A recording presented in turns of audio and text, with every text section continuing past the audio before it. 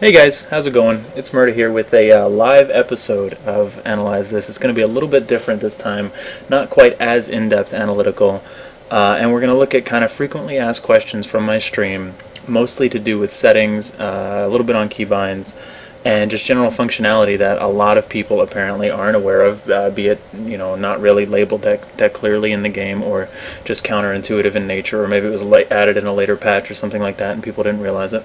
So this actually started, the inspiration for this video, the other night in the stream chat. A few regulars of the stream and myself were talking about, well, let me back up a second. I did something on the stream that I take for granted and didn't think anything of, and a couple of people were like, whoa, how'd you do that? And I'll talk about what that is in a little bit. And we started talking about the different things that people do or don't know about that are really quite simple in the game, and we were brainstorming ideas and thought it would be cool to kind of put together a small list and make a video out of it to hopefully help some people out. So there's a few things that we put together. I'm going to go through them pretty quickly. Like I said, again, settings, keybinds, just general functionality of the game, things like that. So hopefully this helps at least some of you out with at least some of the tips in the video. So I'm sure many of you will know many of this, but hopefully the rest of it helps out. Anyway, I'm here on the general settings screen to start off. One of the most frequently asked questions in my stream chat, which again is ItZMuRdA.com or twitch.tv/ItZMuRdA_TV, is why my HUD looks like it does. If you can't see my health right now, but you can see on the right hand side my ammo go down. You can see things like if I switch to light assault, you can see my jetpack or fuel on the left hand side. If I take some damage, which I'm in VR so I'm not going to, the health and the armor is down in the middle, the ammo count is down in the middle, etc. That's just this button right here. It moves everything. You can't really customize it beyond that, but a lot of people go, oh, how do you do that? I like how it looks. And this is kind of overlooked as a button, since most of the stuff on this page is just personal preference, things like that. Do you like zoom toggle, which I do, your sensitivities, etc., etc. But that's a pretty big one that shifts things over. Again, a personal preference option there. You saw my health and shields real quick when I did that. But I like it a lot. I recommend it, but personal preference, though a lot of people are wondering how to do it, and that's how you do it. The other thing on this particular screen is the map colors. If you look at my map, not in VR training, but if you look at my map on Indar or something like that, a lot of people go, whoa, what's with the funky map colors? That's just a product of only being able to customize them so far right now. Normally you'll have the default, which is enemy versus ally, blue for friendlies, red for enemies, and the default, which is empire colors, so that people on the map, things like that, will be colored according to empire. Mine is set up differently. I always got used to gray for friendlies, so I kind of just more or less ignored them. Like you see, you can hardly even see the gray names and arrows over these people's heads or the terminals or whatever. It's kind of just a second thought, afterthought, and the enemies were always, pretend that these guys are enemies, they're always bright red. So instead of using the default blue and red for that, I use gray and red. It makes more sense to me, works for me. That's how you change it, though a lot of people don't realize that you can even customize these further rather than just picking a preset. And then the facilities, I use the same thing with two different shades of red, a darker red and a brighter red, just so that I can get a somewhat different feel for when there's a break in one empire versus the other, where that territory ends and begins. I don't like how the map looks like this. I would prefer to have my map set up as empire colors. The problem that I have with that is if I do that, and now my map will look fine. Yeah, I like that. If I do that, then a lot of HUD elements start changing. My mini-map changes colors, as you can see here. My terminals change colors. If there were objectives like A, B, and C here, those would change colors as well. And I don't like that, especially playing different empires. Sometimes if you're playing TR, red is friendly, and then if you're not, red is an enemy. It's just kind of backwards for me, and doesn't help build the muscle memory, and just that not really having to think twice about what I'm shooting. So I kind of keep the colors the same, and then when I switch empires, I just always switch the gray to my friendlies, and that's what I do for now. But in the future, when they offer more options here, I'm going to definitely keep the map empire colors and then keep my HUD gray and red, like my targets and things like that. So that's how that goes. The other thing, which is the thing that started this entire video off, sorry about that, that started this entire video off, that's probably one of the SOE devs tweeting notifications. Anyway, is the need to never have to actually carry an ammo box in your utility slot as an engineer. Because the other day I was using a med kit, and people saw me switch, and all of a sudden I have an ammo box. And I thought that this was pretty much, just straightforward, taken for granted. Although if you think about it, there is nothing anywhere, as far as I know, that tells you that your turret magically changes into an ammo box if you hit the B key by default. So that's really odd. If you didn't know this, you're probably like, what the fuck, and freaking out right now. So you never actually have to carry an ammo box. Yeah, it's an extra key press, but you can get tank mines, you can get, whatever sort of utility items, medkits, things like that in your setup, and just pull out your turret and hit B, and then you have an ammo box, and you still have your turret. Obviously, it's on a couple second cooldown that's shared with it, but you don't actually need to have this separate ammo box in slot 4 or whatever slot that is for you. So that's a good one. If you've been playing engineer, you definitely want to switch this to something else as you begin to unlock things. Again, that's the B key on your keyboard that'll switch once your turret is active between the two, and you can switch back and forth as much as you want. The other thing is more of an infiltrator thing, because it's how sniper rifles function, that I get asked a lot, or people complain about a lot, and then I have to tell them, no, there really is a thing for that, because I don't think it's very intuitive in the keybinds, is the ability to hold your breath. Like, I'm not doing anything right now, and my scope is swaying, as it does in many games. And as you might know, in games like Battlefield, or where this is present, usually your sprint key will hold your breath. And I just kind of made that assumption. I didn't even look at the keybinds for it, or try to map it to anything special, but I made the assumption that in PlanetSide 2 it worked the same, and I was right. If I hold my sprint key, I can stay accurate for about 4 seconds, and then I lose it, and there's a short cooldown of a few seconds before you can do it again. So the sprint key, believe it or not, if you didn't know, does work as a hold breath mechanic in PlanetSide 2, even though it's a little bit counterintuitive. I don't believe it says that anywhere so plainly, or at least it didn't at launch. Maybe they've made it more apparent in a tip or something like that on the binds now, but that does function like that, and use that to your advantage when using sniper rifles and things like that. The unfortunate part is that even if you use a sniper rifle right now with like some of the ones that use like a 1x scope, it still has scope swaying, so it's kind of like that doesn't feel right. It feels like the scope sway should be a mechanic of higher magnification scopes, regardless of what weapon you're using. And just because you're using a sniper rifle with a 1x scope, it shouldn't have it, but maybe that's a design change for the future. But nonetheless, if you're using a scope or a weapon with it, that's how you solve that problem. The other thing is the delete key serves as a redeploy. This has been in here since launch, I think, and a lot of people didn't know about it for quite a while. So instead of going to your map, sitting on redeploy, and having to do nothing but stare at this for the 10-second countdown, because if you cancel it, or even go to a different page, it will cancel the timer, you can hit your delete key by default, run around for 10 seconds. If you take damage or deal damage to another player, you can still fire though, but if you take damage or deal damage, it'll cancel it, or you can cancel it with the delete key again. That's pretty useful for redeploying, I think, and not a lot of people know about that. To complement that, just in Game Update 9, they added the home key doing instant action. It works the exact same way as redeploy, except for instant action. The benefit, as you see there, it tells you where it's going to take you.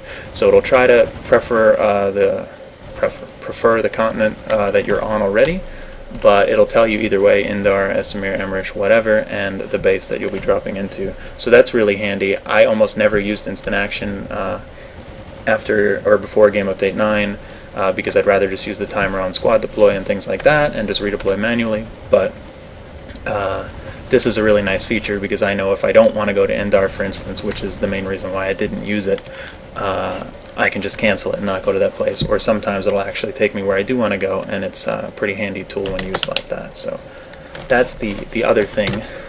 And then if we get into keybinds a little bit, you're going to see that the auto run was a pretty popular bind that was not in the game at launch, that people asked for. It was in PlanetSide 1, it's in most MMOs, RPGs, things like that.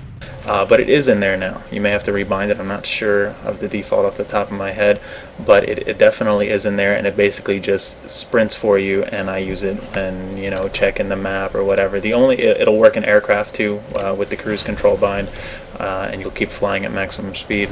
The only thing that it won't work for right now is ground vehicles. It'll slow them down when you like open your map or whatever while you have it on, but you can definitely use it to save some time, and whatever other uses you have for auto run. A lot of people didn't realize that it was added in a later patch post-launch. So other than that, I'm auto running over to this terminal, making use of this right here. There's a few other things, notably the fact that certain weapons, a lot of the ones that have the S or the SF on them for select fire, things like that, have certain fire modes, some burst weapons, a lot of single fire modes. You can see in the centralized HUD down by my arm above my grenade icon, that means those bullets mean that I'm on fully auto right now. And then you can hit a bind. Mine is X. I don't remember the default, but it might be something similar. And this is a 3-round burst, which is exclusive to certain weapons, if that's your thing. It's not only you know, the advertised burst weapons that have that capability. Some other ones do as well. And then of course the single shot. I don't make a lot of use of the toggling fire modes, honestly, in this game, but some people didn't even realize that it existed, especially on more weapons than it's immediately advertised for. You can see it if you hover over fire modes at the bottom now in this nice new preview screen, thankfully. Fire mode's automatic, 3x burst, semi-auto. And you'll notice a lot of weapons have different auto and semi-auto mostly, and then some have bursts, 2x burst, 3x burst, etc., etc. So take a look at that if that's your type of thing, and maybe you'll make use of it. Another thing that I don't particularly make much use of, but is worth mentioning, is the fact that you can toggle attachments. I believe either in beta or at launch you could only toggle the flashlight at one point, but you can toggle the laser sight now. You can see it, maybe, hopefully here, toggling on and off. The same works for a flashlight. I don't know who uses a flashlight in this game right now, but it does work for it. Again, I almost never bother with that bind in this game, whereas it was a bind that I used all the time in a game like Battlefield 3, because those laser sights and flashlights were quite powerful, both at giving your spot away and at blinding enemies. So not something I really feel is needed to be micromanaged, but there is a button for it if that's something that interests you.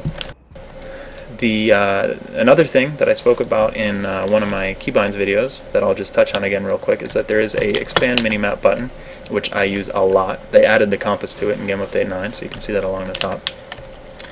And that basically just doubles more or less the size of your minimap, both for easier viewing as well as seeing greater ranges. And something I use quite a lot when I'm checking surrounding satellites to a base and things like that, and I recommend having that bound to something pretty accessible. And it's, again, not a feature that people realize that they can do automatically. And then with that is also the zoom. I believe there's 5 levels of zoom that work both with the expanded and collapsed minimap, and you can bind them. They're the brackets by default, which is really awkward, but you can bind them to things. I have them on my scroll wheel, which I find very useful. It's the same as the actual map. I hate the fact that there's not really a map in VR, but the same as the actual map there, I have the same bind. The only trouble, which I guess I would consider a bug right now, but I don't know, is if you are, you prefer playing all the way zoomed in like I do most of the time in infantry fight, and then you go to Indar and you're looking at a base and you want to zoom all the way out to see what's going on, your minimap's also going to be zoomed all the way out, because that same bind carries over between the two maps even when you're not on the screen. So just keep that in mind if you're kind of anal about it like I am, and you're zooming in or out on your big map, you are going to feel the same thing on your minimap when you go back to your actual HUD. So maybe you don't want to bind it to your mouse wheel, maybe you want to wait for that to get fixed, or maybe you just deal with it kind of like I do, because I do like that bind. But nonetheless, you can set it up to something that's convenient for you. Unfortunately, Game Update 9, I'm going to use this to just kind of mention something real quick that bothered me, has adjusted the minimap a little bit, and in doing so feels like you can't zoom in quite as much as you used to be able to, which I really liked. So hopefully we'll see that option back at some point. I feel like the minimal zoom on the minimap right now is not quite far in enough, so hopefully we'll see that changed in Game Update 10 or in the future to allow us to zoom in a little bit more, because really heavy fights, I'd like to be able to see the dots spread out a little bit more in close quarters. But anyway, I suggest binding that to something that works for you and making use of it, because it can help a lot whether you're in a vehicle or at a large base or a tower or indoors or what have you. So I do suggest that. And then before I hop in a vehicle, I'm just going to go to the social tab, voice and chat, because this I hear a lot, and I didn't even realize for a long time. I thought that the end-all be-all of the voice options was in the voice settings where you enabled voice or you disabled voice, and that was pretty much it. That's not true. Because I didn't like hearing proximity chat, but I did want to be able to hear squad, platoon, outfit, things like that. But you can actually go into the social tab, voice and chat, click this voice options button, and then any channels that you're currently in, you'll have independent volumes for. So if you only wanted to hear outfit, you can hit squelch other channels, it'll mute all the other channels. But if, like me, you wanted to hear more than that, join a squad, join a platoon, and you'll get independent sliders and settings for the specific channel that you're in. So you see I have proximity muted, but I still have outfit on a decent volume, and then it shows your keybind here. Note that these general options are the same as these general options, so don't think that you're changing things here independent of one another, because if you change master receive, it'll change the outfit receive or enable or disable as well. So what you want to change is just this slider for volume if you don't want to hear certain channels but still want to have the other ones enabled, and then have voice enabled obviously in general. So a lot of people didn't know that, and I was one of them that didn't realize, at least for a couple months after launch, that you could do that, and then was able to turn it back on, and only for the channels that I wanted to hear, so that's nice. As a downside, you can still see people popping up in the bottom left of your screen next to your minimap of who's talking, but you can't actually hear them, but I don't really think that's a big deal. So anyway, I'm walking away from the vehicle terms, which is not necessarily what I wanted to do, because I wanted to finish off just mentioning some vehicle stuff. First, the vehicle management screen I get asked a lot about when I hop into a vehicle. One of the first things I do, especially if I'm waiting for a squad member or something, is go to this screen, hit squad and platoon only, and that way some random person doesn't get doesn't hop in the vehicle and I have to kick him out and feel bad about it, or on rare occasion get TK'd by the person because he was mad at me that I kicked him out after he got in, because that has happened as well. So anyway, page down, as inconvenient of a bind as that is for something that you use this infrequently, I guess it's not too bad, is the default for this. And right now it's just the screen that used to allow you to deconstruct, that's coming back in the coming months, and the seat permissions unlocked as the default. Squad and platoon is usually what I keep it on, because even if you're playing by yourself, that basically locks it from the public and allows your friends to get in, but you could also lock it entirely to yourself if for whatever reason you wanted to. And again, that's page down, so you can rebind that if you want. But that is there if you worry about people stealing your stuff or hopping in your friend's seat or whatever. And then obviously if somebody already is in the seat, you can, if it's on unlocked, you can go to squad platoon only after the fact, and it'll kick out the people that don't meet that criteria. So that's something else that a couple people have certainly asked about in the past, so I wanted to include it in the video. And last but not least, I did include this in the keybinds video, but I thought it was super important, especially for novice to medium skilled flyers and pilots in this game, binding your pitch up and your pitch down keys, which are in the aircraft keybinds right here, to something on your mouse ideally, or just something that is key pressable rather than dragging your mouse up, down, left, right on your mouse pad, is definitely something that I advise. I'm going to try to just stop here, which is not advisable, but just to show you, I'm not moving my mouse at all. I'm just going to press pitch up, and this is what my aircraft does when I'm holding this key down on my mouse. It can be a key on your keyboard, it can be your spacebar, it can be whatever the heck you want, but that's how fast just that key alone will move you in whatever direction. This is pitch down, obviously.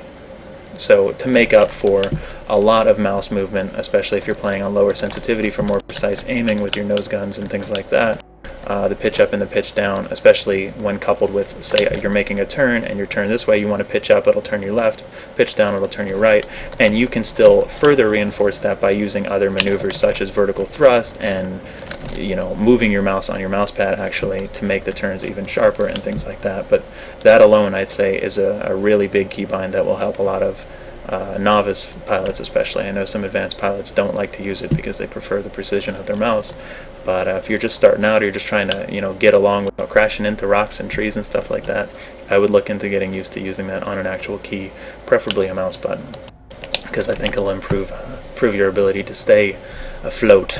I guess you're not really floating, but you are flying, so stay afloat. Anyway, thanks for watching, guys, whether you're in the stream right now or watching this on YouTube at a later time. I hope you had a good Memorial Day weekend and stuff like that. Speaking of which, that just happened 2 days ago. I had an awesome double EXP experience as usual. I hope we see more of those more often. I know for some time it was like we were getting them every month, and now it felt like it was been a bit longer since the last one. So hopefully we see them a little bit more frequently again. Maybe around July 4th, ideally with a triple station cache sale. Wink, wink, hint, hint, and that's what I'd like to see at least.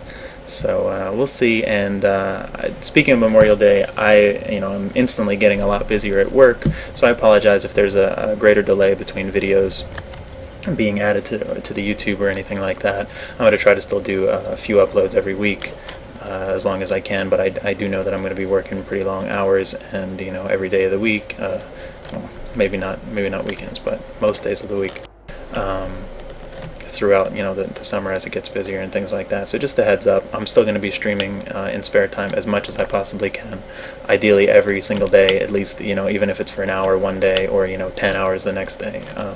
So please check out ItZMuRdA.com or twitch.tv/ItZMuRdA_TV, and follow that stream. Be notified when I go live. I'm going to be doing a couple giveaways of station caches on the next triple station cache promotion, hopefully July 4th. Wink, wink, hint, hint again. And you have to be a follower of the stream, and in the stream at that time I'll make videos. If you're paying attention at all, you'll know when it's happening. You'll be eligible. So check that out. Hit that follow button. Subscribe here on YouTube. I really, really appreciate that support. And yeah, thanks guys. I don't really think I have anything else to say. I've probably talked too much already. So you guys have a good one, and I will see you soon.